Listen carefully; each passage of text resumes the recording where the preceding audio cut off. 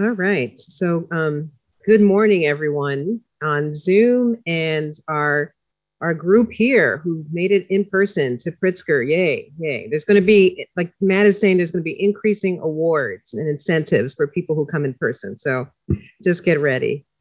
It is my privilege and honor to introduce our Grand Round speaker today, friend and colleague, Dr. Marina Tolou-Shams.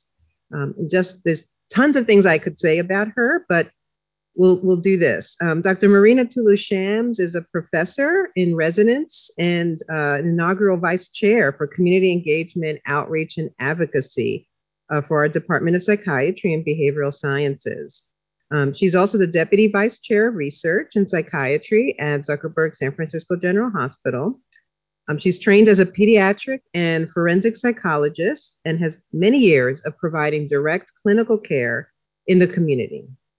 Her clinical community work and direct care experiences inform partnerships and collaborations with youth, families, and systems to intentionally co-design and implement research studies. She leads the UCSF Juvenile Justice Behavioral Health JJBH Lab, whose mission is to improve behavioral health outcomes for youth who come into contact with juvenile justice, child welfare, and the foster care system. With over 100 peer-reviewed publications, her NIH-funded studies aim to improve youth's physical, mental, and emotional health, reduce drug and alcohol use, reduce HIV, STI risk behaviors, and prevent system re-entry. Her studies also include a special emphasis on gender and trauma-responsive interventions for girls in juvenile justice system, as well as researching ways to leverage technology to improve access to behavioral health care for justice impacted in foster care youth and families. And she's also a strong, committed mentor and very invested in raising up our next generation of mental health providers and researchers through community projects, including with high school students through SF, Change SF. So let's welcome.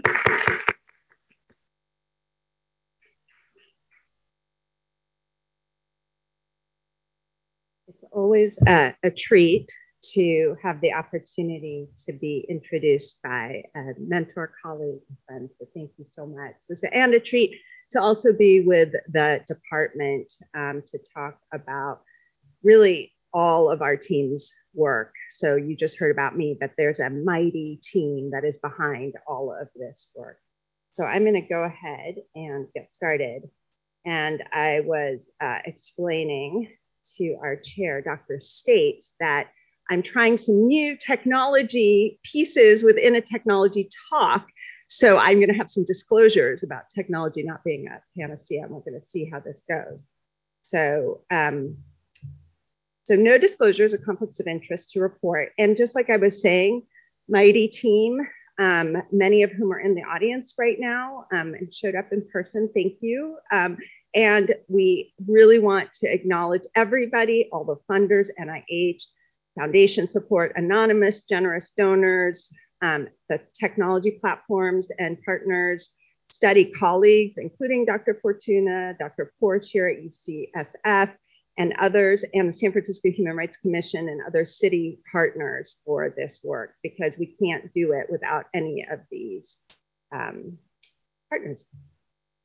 So here's some snapshots of our team. Our mission is to leverage technology for good to expand behavioral health care access for system-impacted youth.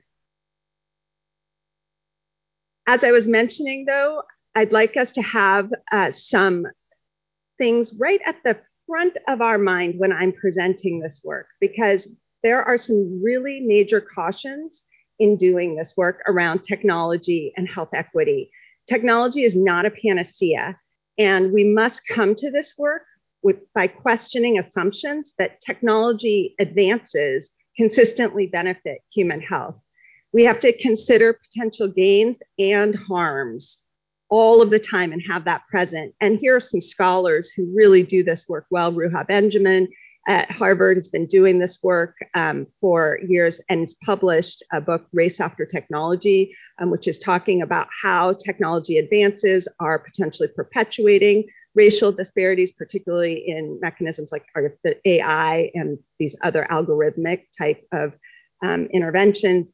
And Design Justice is an incredible book by Sasha Costanza-Chalk, who talks about community-led practice to build the world we need, and really talks about building these technology interventions to advance equity, considering all of the intersections, all the intersectionality that we bring to this work and the populations whom we serve.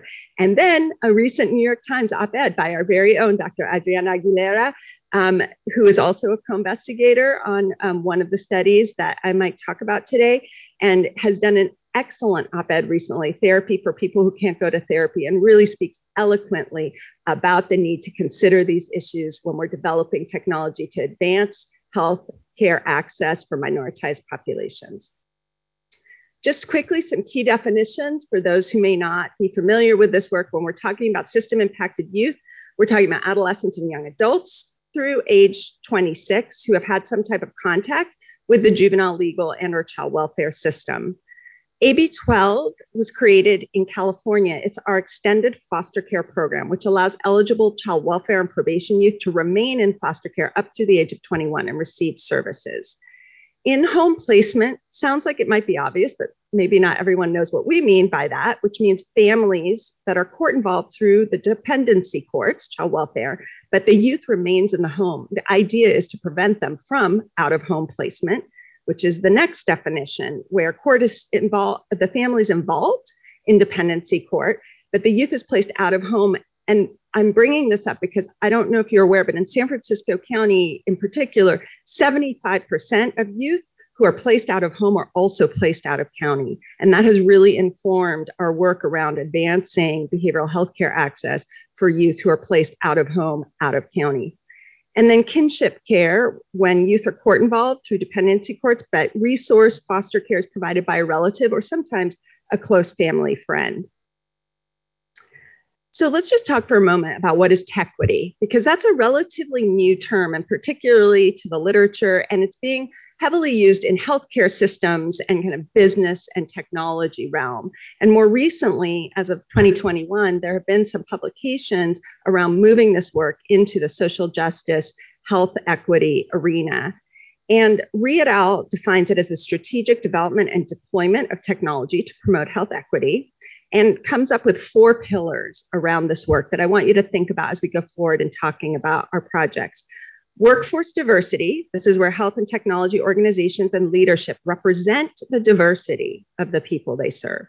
Data trust. This is a big one. Collecting data with trust and representative of the populations they're intended to serve.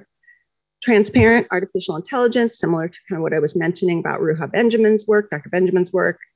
Having AI methodology with transparency, ethics, fairness, and equity in mind at the forefront, and then creating equity dashboards. You know, a lot of this has come up in the COVID-19 pandemic, you know, around algorithms predicting who is going to get infected or who has gotten infected and what are the factors associated with getting COVID-19 and all of the racial disparities that have been discovered as being perpetuated by these algorithms that are replete with biases. So recently, Clark et al., and there's a journal of the Journal of Healthcare for the Poor and Underserved, if anyone's interested, has multiple articles on this issue around Techquity and bringing a social justice and anti-racism lens to Techquity. This is new in our field. All of this work is really nascent. And I'm saying that as a pitch for anyone who wants to think about this in your various areas. But Clark et al. Brings 5 action steps forward in doing this work that we bring to our work, some of, and some we would need to consider to add. So one is investing in people and communities. I'm going to talk a lot about that today across various projects. The second is similar to Weill et al., be trustworthy, collect data that are relevant to diverse communities, but Clark adds this aspect of keeping it secure. One of the things, sorry, is it going in and out? It's okay? Okay. One of the things is that we have to be thinking about how to develop trust with the communities whom we're serving and trying to expand care access for. using AI and analytics to promote health equity. That's consistent with RE. Purchasers of tech must also drive change. So this is interesting. This is about who you partner with as a health system or as a research group, and ensuring that you're partnering with tech and other partners who have equity and anti-racism and social justice at the forefront of their technology efforts. And the last is to develop innovative partnerships that engage diverse communities. And I'll talk about how we're working on that piece. Why is this critical for youth injustice? Well, I just want to present you a snapshot of 2019 annual data. This is reported in the Burns Institute report from the San Francisco Closed Juvenile Hall Working Group that was commissioned by the Board of Supervisors that I was a part of for 2 years. The report revealed that San Francisco has, I would say, the starkest racial disparities in the country relative to other states and cities and counties, even within California. So what the take-home message of this is that we in San Francisco, for Black youth, are 38 times more likely to be detained than a white youth. It's off the charts. So if there's nothing I want to leave you with is that, and that we have a lot of work to do in a lot of different areas in this city. So why is the focus on behavioral health equity also needed for this population where 38 times more Black youth are entering into detention? Well, 70% of adolescents entering juvenile detention centers have a diagnosable mental health need. And we see this level of need even at the first time contact with the juvenile court system. So our own work has shown that youth who are about 14 and a half years old who come into first time contact with the court system, an immense opportunity to intervene and expand care access before they land in detention. 1 in 3 have a history of psychiatric diagnosis. 1 in 5 have a history of inpatient hospitalization. And 1 in 2 have current psychiatric symptoms severe enough to receive treatment. And if we talk on a national level, we have 31 million youth nationally under juvenile court jurisdiction. Dr. Joanna Folk, who's part of our team, has been leading work looking at adverse childhood experiences in this group of young people who come into first-time contact. 75% of them report an average of 3 ACEs at very first time of juvenile court contact. We know that 50% of youth in community supervision, which means on probation or in diversion, require substance use treatment. And we also know that the access to care is very minimal. 16% of those youth who come into the system, 70% having a diagnosable mental health need, 38 more times more likely to be Black youth, are leaving. 16%, only 16% or fewer get treatment when they leave detention and go back into the community. It's a setup for them to not succeed, to not have healthy outcomes. So that's really the main point of why we're thinking about this tech equity work. Now, I want to say too, there's always this question of if you develop these tech interventions, is there a want, is there a need from the youth and families? And we did a national study that looked at asking caregivers of justice-involved youth whether or not they would be interested in participating in behavioral health interventions online, and 61% said they would on a national level. So that has also informed some of the direction of our work around a particular project being more caregiver oriented.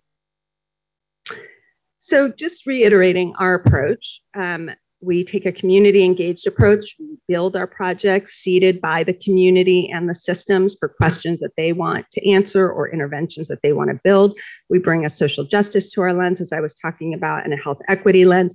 And we engage in this term participatory co-design that is out of UCLA that started and with one of our partners, Chorus Technologies, and other researchers down at UCLA, where it's the combination of bringing together community-based participatory research approaches to developing and testing interventions and merging that with tech design and literally co-designing the technologies with the populations whom you're serving with that technology.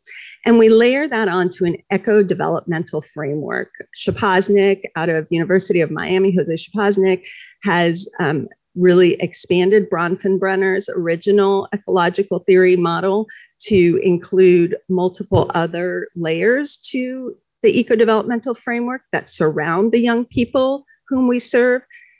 So you start off with the individual. We actually do very few individual interventions because for this population, there's not much efficacy to those interventions. Family-based is where a lot of the gold standard interventions are in a family-based approach for these young people. And then we move into extra-familial, the exo layer, looking at culture, neighborhoods, schools, and then the macro level. And so we have a project right now that's at the systems level in San Francisco City and County, bringing together partners from the various child welfare probation systems to develop cross-system strategies to increase access to care through technology. And that's an example of a macro layer intervention. So we really try to target all. We do offer individual, and I'll talk about that a little bit with one of our projects, but we really do also want to have family-based interventions and more macro level interventions so that we're targeting these health inequities and this lack of access to care at multiple levels across the eco-developmental framework that holds this young person. And then these are just some publications that I want to highlight with some amazing colleagues in this room as well, that really, we're forced to think critically about this work.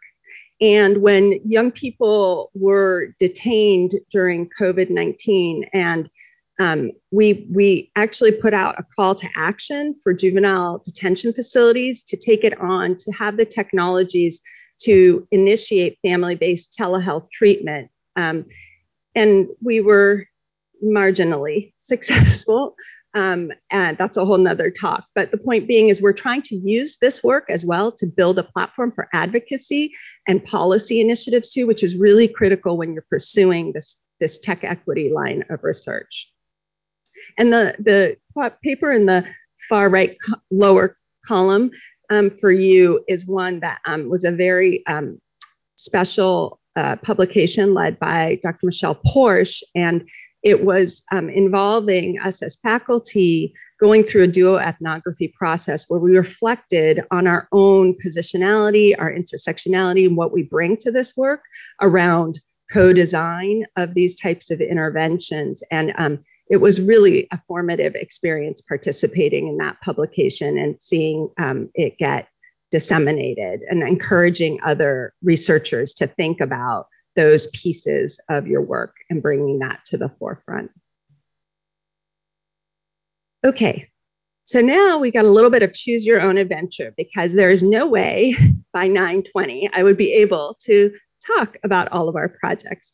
I'm so proud of our team. None of this would happen without any of them, but I thought I would give you the option of picking up to two projects you would like to hear about. So I'm going to go through, just give you like a one-liner about each.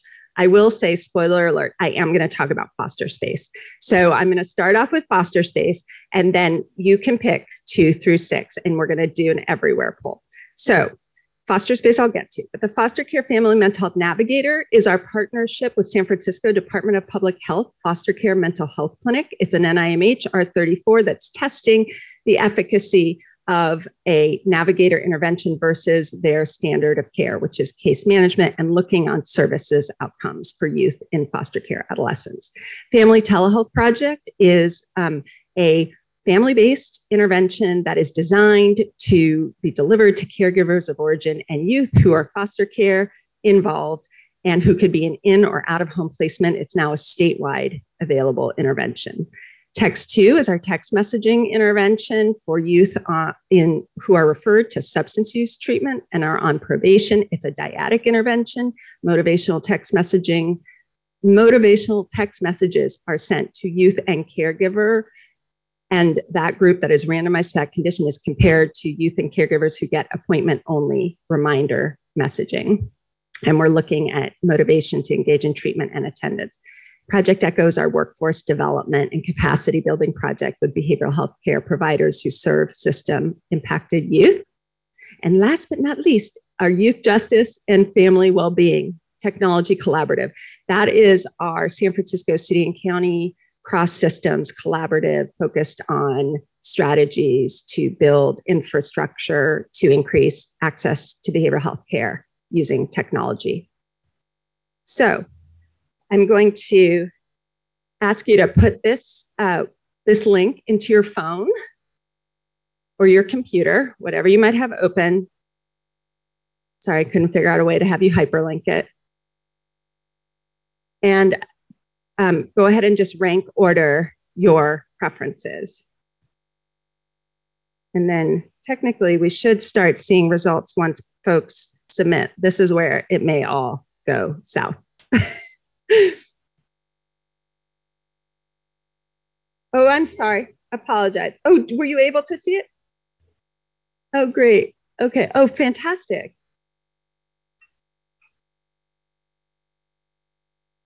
Okay.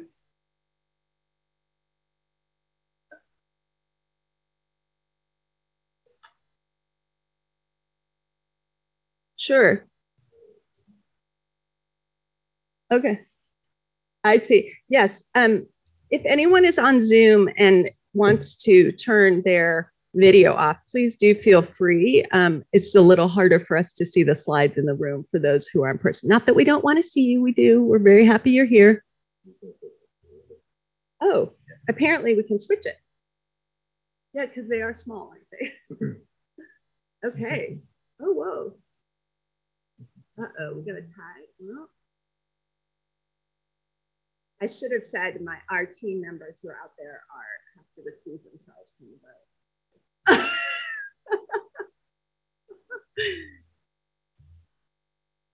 Okay.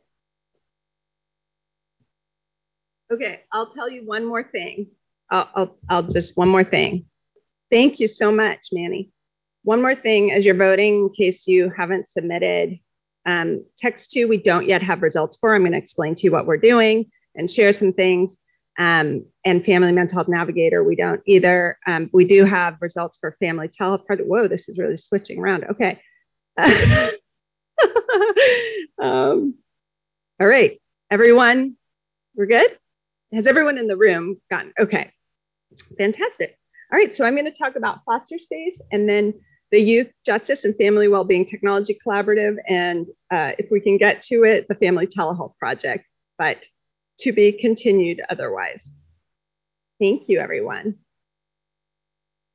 All right, let's talk about foster space. So foster space, supported by a generous donor, is a tech-driven mental health hub for foster care youth and young adults. And the challenge was that there are approximately 325 San Francisco transitional age foster care youth who need mental health and or substance use services. And our data showed from the foster care mental health clinic, for example, that young people are waiting 4 to 5 months for care. This was even prior to COVID.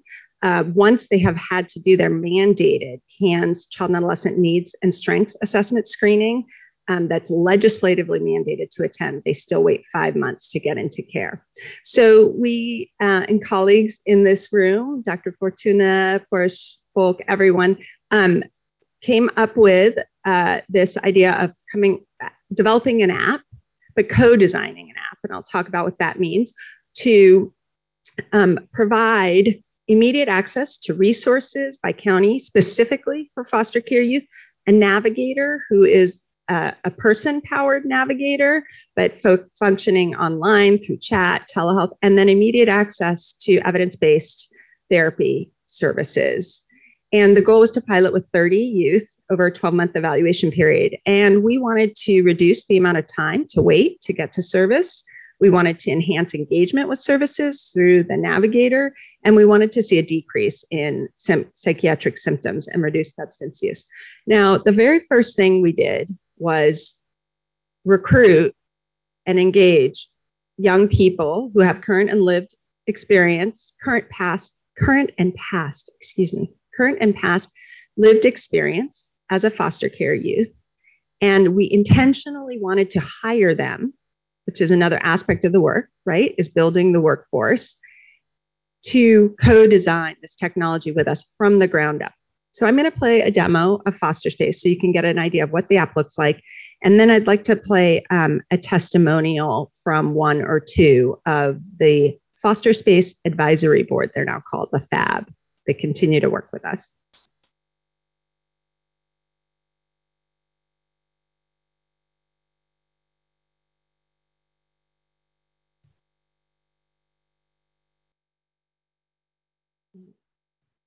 Foster Space was co-designed in collaboration with our Foster Space Advisory Board. The FAB is made up of Bay Area foster youth who are passionate about empowering their community. Sorry. With Foster Space, you can take charge of your mental wellness, keep track of your mood with the Foster Space Daily Mood Tracker, take an emotional wellness assessment so your clinical care team can provide support based on your needs, or check out our catalog of wellness resources carefully peer co-designers and UCSF care team. Foster Space is here for you. Just reach out to us via the Foster Space chat function, and a member of our team will be available to answer your questions. Find helpful resources in your community. If local resources are what you're looking for, Foster Space has you covered. Search county-specific resources by service need. Personalize your list further by using the like function. And as always, you can reach out to one of our navigators for questions about available resources. Organize and set personal goals.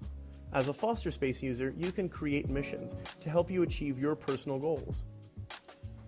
Feeling stuck? Reach out to the Foster Space care team for additional support creating missions. Registering for the app is easy, and we have your back if you have any questions. Register today at fosterspace.com, and you can learn more at this extension here. And okay, great.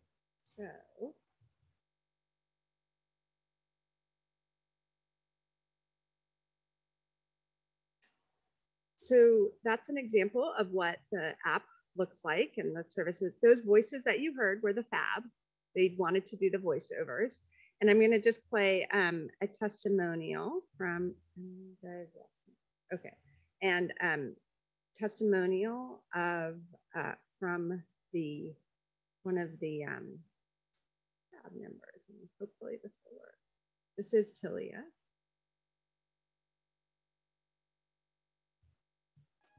My name's Tilia Lundberg. Right now I'm a college student. I'm now officially a senior at UC Berkeley, and I'm majoring in psychology with a minor in clinical and counseling psychology, so double psychology. Being a foster youth and how that looks like with the insurance you have and maybe the situations you're in, it's easy to listen to what someone else says or maybe to not speak up about how you're feeling. And I think the app brings a really good space where people can share that stuff and feel safe and heard. You know, sometimes mental health can be put on the back burner, and I think this is easy and accessible way that foster youth can start looking in and reaching out for help with their mental health, as well as other resources, because the app offers housing resources, food, and so much more too. Seeing it grow, one, because I know it's just in the Bay Area right now, and seeing, how it could grow in the future, as well as maybe I have younger siblings, so I might encourage them even to use it. So I'm just interested to see how it ends up affecting people, having that there for them.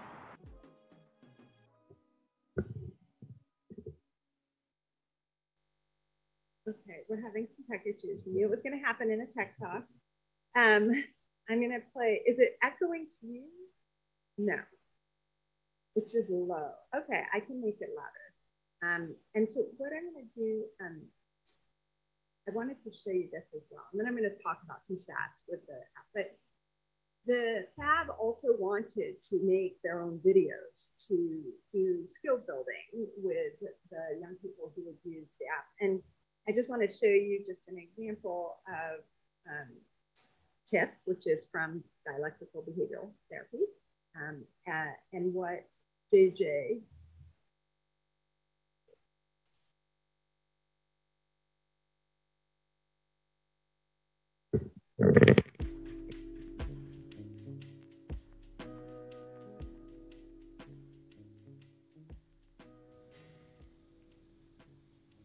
Hi, my name is JJ Truheke.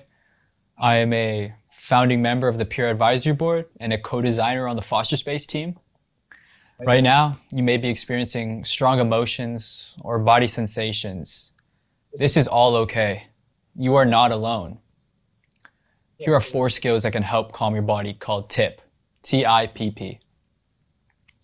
T stands for temperature. Changing your body temperature can help you decrease the intensity of the emotion. Splashing cold water on your face or holding an ice cube can help regulate a strong flight or fight response.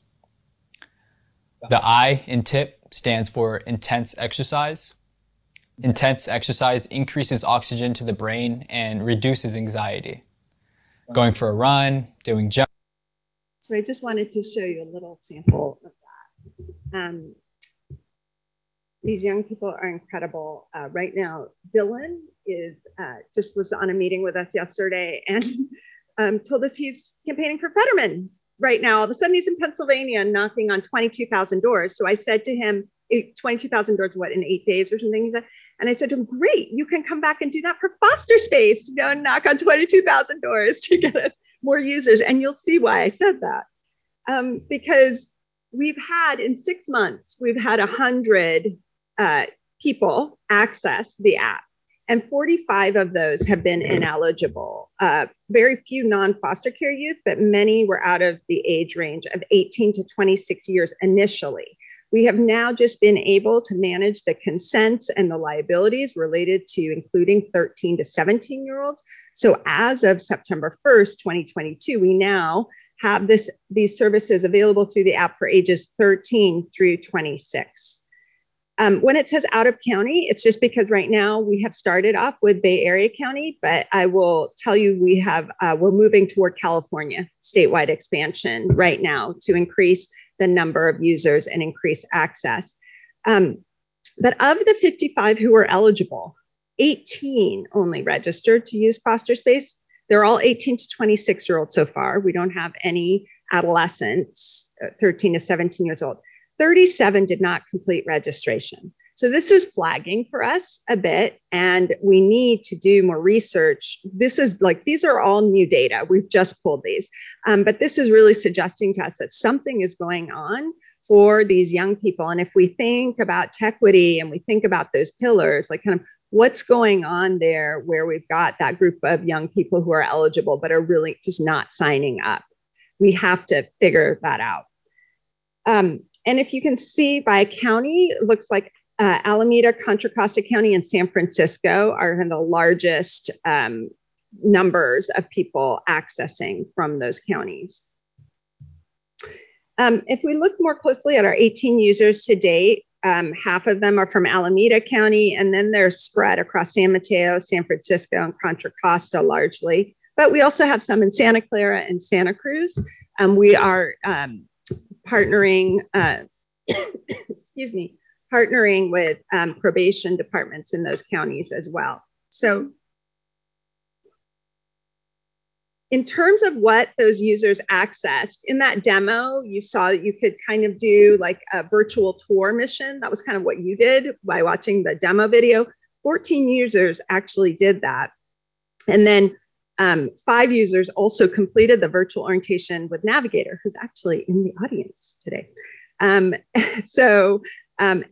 when we look to see what the types of resources, so what they do when they enter into the app, let me just walk you through for a second. They enter into the app, they have access immediately to say kind of what are they interested in terms of resource areas, and they check off a list. And this is what this resource needs request is. It's showing that the majority actually checked off they want resources in emotional wellness. So we know we're kind of hitting the mark there a little bit, at least in terms of who's accessing. But this is why we have to define mental health broadly. Mental health is about all of these categories, because even though emotional wellness is indicating that, that's the highest proportion of resource need. We see very high rates for transportation, health, employment. And so we need to think about broadening our definition of what mental health and well-being is for these young people. We have a mood tracker where they do like a face. They indicate what kind of mood they're in. 13 of those 18 use the mood tracker. Only 4 use the emotional wellness survey. So despite us seeing that there's high request for resources in that area, here's another area where we need to look into why out of those who expressed emotional wellness resource need, only 4 used our emotional wellness survey, which is the DSM screener, but it is the first level of it for the measure. So it is not going into in-depth clinical questions off the bat, but maybe there's something about our screener that is turning off these young people. And just so you know, it was 18 to 23-year-old. One of the users from the emotional wellness survey, which is where we get the demographics, didn't disclose any of their age, race, ethnicity, or gender data. When we look at the mood tracker, I just wanted to show you a snapshot of this for the 13 who used the mood tracker and the 4 who completed the emotional wellness screener. The majority of them used the mood tracker just once, and 3 users used it 2 to 15 times. Only 2 of these young people engaged with navigator supports. And when these 4 completed the screener, 4 actually, all of them needed the higher level next step screener, suggesting that they really did flag for emotional health and wellness needs. 1 flagged in the domain of mania, and then 3 flagged across all domains, substance use, anxiety, depression. The process that we set up was for the clinician to reach out to the young person once they passed the level 1 screener, if they flagged for the level 2 screener. And what we found was that 3 of the 4 we could not reach. So there wasn't anything clinically disclosed that was a risk of harm to self or others, but there was a higher need, and then we weren't able to reach those 3 out of 4 to complete the second level screener that we decided does need to be done by a clinician through telehealth in case there is an imminent safety risk. 1 completed and is actively engaged in teletherapy with our clinician through the app. And that's the one who's also been using the mood tracker 15 times. So I'll talk about the next steps, but we have a lot of work to do in this area. This is the first of its kind mental health app for this population. And we're consulting with our Foster Space Advisory Board very, very regularly, and also our technology partner, Chorus, about how to think about breaking through some of these access barriers. Like, are we creating these access barriers inadvertently? Is there something else about these users, which unfortunately we don't have information on them and we don't have a way to reach them. So we're now trying to figure out how can we actually get feedback on the spot from those who don't even register, for example, but who peruse the app. Okay. So in the last 10 minutes, I'm going to talk to you about, if I can get my, sorry, if I can find my cursor. Now this is where, aha, it worked. Okay. So I believe the project that everybody wanted to hear about the most was the Youth Justice and Family Wellbeing Technology Collaborative. So I was talking more about individual level intervention, right, through the Foster Space app. And dyadic couples or family therapy, right, could be available to that young person if they wanted it, if it was clinically indicated.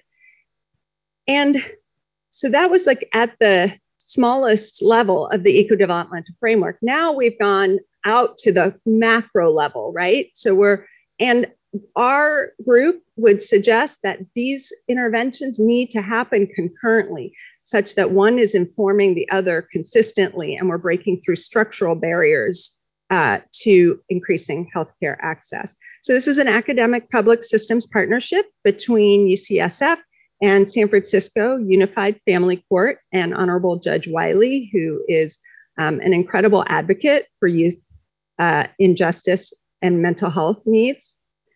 And our mission is to improve access to behavioral health care for system-involved youth by leveraging technology. So I've already talked to you about the need for this. And the systems barrier is that we have primarily siloed systems that hamper cross-system collaboration and coordination to improve access. So this collaborative came together, and I'll talk about that process a little bit, to leverage technological advances and system leaders' desire to improve access through cross-system care coordination, data sharing, and family services navigation. Excuse me.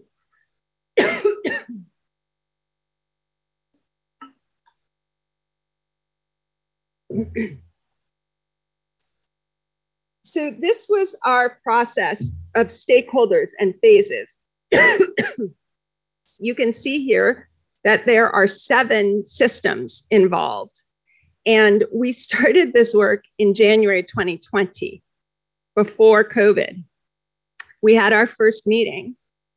So come March of 2020, the group that was comprised of 1 to 2 stakeholders consistently from each of these systems, and these are high-level administrator and also directors of programs in San Francisco Unified, for example, Department of Public Health, Children, Youth, and Families. And March hit, and it was supposed to be quarterly meetings, and everybody said, can we please meet monthly? And it was an incredible systems bonding experience to be able to talk about all the barriers and concerns about how do they quickly launch technology to address the COVID-19 epidemic. So we expanded within that framework to start to develop subcommittees. And because the cross-systems coordination discussions really highlighted to everyone many, many gaps in the system of care that each was not aware of the other, by the way. So there were, child welfare and probation might meet to have family case conferences for care planning for a young person, right? But the judge is not in the same room. To have the judge as a part of this and leading this is really pioneering in many ways, I will say, because many of the conversations don't, like courts and child welfare will meet, right? Typically. So we were really bringing together all of these systems. We continue to meet consistently on a monthly basis in this collaborative. Subcommittees have been formed that are guided by the stakeholders' vision and identified needs. And they identified the cascade of care for services as a real framework that they wanted to step into to start to develop these cross-system strategies. So they came up with a subcommittee around initial access. So how do we get together across our systems to improve initial access from assessment to identifying treatment needs to referral? And how do we think about retention in care? So these were 2 different subcommittees. There are multiple outcomes that have already occurred related to this group. And I'll tell you too, they have also become an advisory group for our various Techquity projects. So for foster space, for foster care, mental health, now all of those projects that I presented to you earlier, they are all involved in advising and thinking about and referring. So there are projects that have been completed. One of the ones that was really exciting for us is I didn't get a chance to talk about Project ECHO, which is our workforce development, but this is like a perfect example of when you do the structural intervention, how it can inform individual, group, family level intervention. Basically, a subcommittee was formed in partnership with the CBO Horizons that provides adolescent substance use treatment. And we co-developed, co-designed with them a co-occurring substance use and trauma curriculum that was now delivered throughout the counties and California now. The California Behavioral Health Care Providers Association is our next cohort to train that workforce serving system impacted youth in co-occurring substance use and trauma interventions. So that's a direct example of how this collaborative informed the work happening directly in the community. So we just looked in the last few minutes, I'll just talk about some of our outcomes that we've published in the Journal of Behavioral Health Services Research. And one of the things we did was we assessed kind of these system level components and looked at readiness and change in these areas for the collaborative across the systems. So we used something called the Technology Capacity Assessment Tool. And we use that to inform technology capacity strengthening plans and also ideas for these subcommittees and projects that they want to develop. And this TCAT has 68 items, and it measures in domains of organizational readiness. So is strategic planning in place, for example, for technology? Are there existing staff and organizational readiness? There is an actual technology domain, right? So it's asking questions like, in your system, has investment already been made? Is there available infrastructure? Regulatory and policy, it's asking systems to answer, are there security practices in place, privacy, information sharing concerns, credentialing, licensing around these pieces of technology utilization for behavioral healthcare access, financing and reimbursement. So asking about what system is going to pay for what technology, right? And how ready is your system to embrace that conversation, or how far along the path have you already gone to looking at reimbursement in your system, probation, child welfare, courts, behavioral health. Clinical was really focused on how does technology align with the system missions and goals? How does cultural responsiveness look in delivering telehealth, for example? And record keeping and confidentiality concerns. All of these were so, really on the map when COVID hit. And then workforce, really looking at employee motivation, burnout, like in their systems. How does mHealth or how does digital health impact their own work and duties? And so they completed the 68-item TCAT tool at 3 time points. 20 key stakeholders completed it. We measured at baseline 3 and 6 months, so over an 18-month period. And then we analyzed de-identified meeting notes as well across 17 meetings. And most people were in their position for about 11 years across the systems. Majority identified as female, mean age was about 46 years. And so just some main findings for you to take away from here. So organizational readiness was initially very low, but it generally improved or stayed the same over time. So we didn't have a comparison collaborative that was focused on some other content, right? So these are just pre-post changes, but felt that it was very encouraging that we saw this shift in organizational readiness related to technology and capacity to deploy technology tools to increase access to care. Most systems reported building tech-related capacity within each domain over the first 12 months. We weren't surprised by that because everybody was forced to within the systems related to COVID. But by 18 months, this capacity building process stalled or marginally declined. And we're starting to see that in our meetings too, with feeling like we've got to keep the momentum going here around how we approach tech equity and how we continue to leverage technology to increase access to care. The technology domain was an obvious focus for discussion, right? So talking about deploying Chromebooks to SFUSD and using those Chromebooks to actually access court hearings. We had to work with SFUSD and the courts to allow those computers to be used for that, which was huge. We just recently found out, right, that San Francisco Unified isn't deploying those Chromebooks anymore. So how is that impacting our young people getting to their court hearings and potential violations for not attending? There are serious ramifications. But they identified barriers around staff delivering telehealth appropriately. The systems don't have the infrastructure and the resources to continue to support probation staff, for example, in this domain, overburdened IT systems, and these inequities in youth and family access that I just brought up again. Regulatory and policy was discussed the least, but it was actually highly rated on the technology capacity assessment tool. So we thought that maybe that meant that they were felt really confident in their regulatory and policy capacity to implement technology kind of in their silos. but weren't really interested. Like the conversations that happen, I'm not going to go through the meeting notes in detail, but you can certainly, the paper identifies the key themes, but just being in the space every month for over the past 2 years, there was a lot of, we just use different systems. And this is something that we really need to be thinking about how to break through at the larger systems level, right? We know this in the healthcare system too, but we have got to start thinking about policies and initiatives to systematize this access. And so one of the projects now that the Tech Collaborative is engaged in is called the Dually Involved Youth Database. And what that database is designed to do hasn't yet happened, and it's supported by the Bench to School initiative. What it's designed to do is to bring together all of the information that's usually sitting with a case manager, right? Sitting with Department of Public Health clinicians, sitting with the judge, sitting in a file somewhere that they don't have access to, and bringing it all together into a report that would then help judges make keen dispositions around behavioral health care and have access to the history of behavioral health care utilization.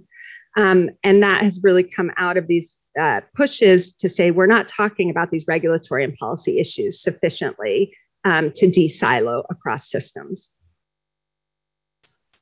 And then we're expanding to Contra Costa County. So I'm not going to get into that in detail. That's in process, but we're very excited. Contra Costa County is really interested in replicating the Tech Collaborative.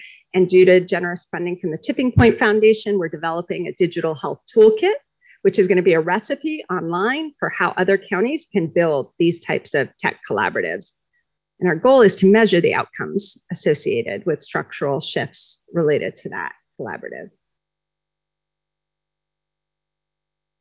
So,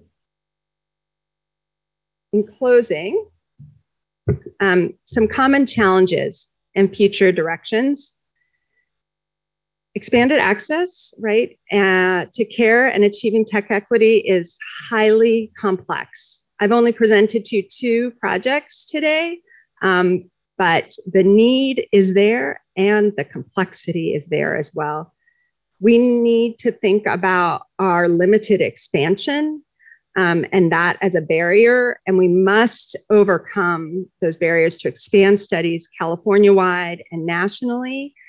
But building trusting relationships and participatory co-design tools with historically excluded groups is really antithetical in some ways, the experience of it, with this need to expand, right, and bring to scale. We work so closely with our young people in foster space, and we need to think about how to bring to scale these co-design models in a way that continues to build trust with those communities. We haven't figured this out yet, so I'm open to any and all suggestions. It's really difficult to obtain information on non-users to inform Techquity, which you heard. So we need to build our platform such that non-registered users feel comfortable providing demographic info and feedback on why they're not using. You can build it, but will they use it, right?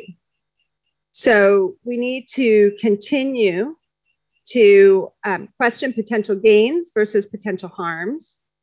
Is that preventing access? We need to understand how to be in this conversation with young people and families and the systems. And today you chose 2 projects that actually are a perfect example of how we need to start thinking about that. And we're thinking about the possibility of a youth tech collaborative that would be like ambassadors and co-designing with the systems collaborative. And we actually put in for an application and didn't end up getting funded for it, but we're still working on that and think that that would be a great next step. And then we've got public systems with competing priorities and mandates. So we need to leverage existing mandates like CalAIM, Family First Prevention Act, right? Department of Juvenile Justice realignment. We need to leverage those policies and those mandates to actually get systems to concurrently engage in de-siloing and talking about cross-system strategies for policy initiatives. Sorry, I didn't leave too much time for questions, but I can stick around. That's it. I might, so can I throw some questions out that were in the chat since some people may have to leave from the online. So there's lots of comments about excellent presentation, wonderful sort of bringing up youth voices.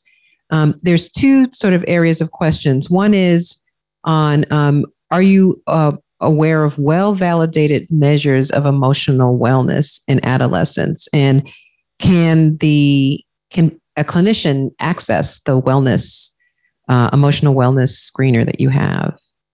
Yeah, so what we used was the DSM cross-cutting symptom measure, which is a well-validated measure, and that's available online. We're happy to send you a link as well. We did have our young people look at the items, right, and ensure that they were comfortable with them. They had some changes they wanted to make, which was a challenge because it's an empirically validated tool. Okay, great. And then there was a few questions about how to really improve access, right, to the therapy and the behavioral health. And so there was one question about, how do you address the need for more child psychiatrists if they actually, there's not enough. So how do you help with the access to that? Is there a role for peer support to be able to bridge from, needing access to actually getting to therapy? How do you address those, workforce issues? Yes. So yes to all of that. So for child psychiatry, we're having discussions in my new inaugural vice chair role about various ways of incentivizing. Loan repayment programs are not incentivizing in many ways because it requires certain steps before you can even get that loan repayment in place. So we're thinking about upfront, what are some incentives to get more people into the field, but we certainly have to start the pipeline much, much earlier on, which is related to the Change SF program that Michelle Porsche and Lisa Fortuna are also heavily involved in, and thinking about how we build the generation, but starting earlier. I know it's not an immediate impact. I want to say something about the peer supports too. There is a burgeoning literature coming out about peer supports, and even for young people. And I say even for young people because for years it's been, no, you can only do that with adults. No, you can only do that with adults. We are developing in the Foster Space Advisory Board. They are already doing a peer coaching. And our goal ultimately is to train them in actually being able to deliver more intervention-based approaches through the app. So there's absolutely a space for peers. And Joanna Folk is doing it with caregivers of detained youth, a peer-based approach. Okay, great. Just want to give a moment to see if others have questions. There's one more, but want to give. Oh, I just want to say too, there's the science for that is really lacking. So we really need empirically supported approaches. And for the peer support. For the peer support, yeah. Thank you for the talk. Really cool stuff. I'm just wondering, in terms of the peer support things and especially kind of the safety issues around technology, especially for youth, how do we ensure the safety of our young people, especially if we engage in kind of peer, and how do we monitor, I guess? Yeah, thank you for raising that. It needs to be a multi-layered approach. We need to have clinicians or trained, so who are going to be fewer in number, right? Who could supervise, for example, and provide supports to a large group of peers who could then deploy the interventions. I think that's the way, and putting in various safeguards that way. I think that support needs to be there for the peers as well, because they hear things and see things that can honestly be re-traumatizing and triggering for them too. So we really do need to make sure that the supports are in place, and that would potentially, prevent harms to others as well. Everything is multi-level, multi-layered, complex in this work, and it has to be. Yeah. Maybe we can fit one more question. Do you think that there needs to be a different portal or a different component of, say, foster space for substance use or vaping or those kinds of needs? Is that someone wanting to create that? Yes, it's needed. We do provide evidence-based substance use treatment within foster space, but this is something actually that we're looking at, even like kind of tracks of specialized care. And we know that substance use is a huge issue, and co-occurring substance use and mental health. So vaping cessation, tobacco, all of it. I don't know who that was, but if they want to talk to me afterward, that would be great. On there, just lots of comments of excellent presentation. Thank you so much, everyone. Thank you.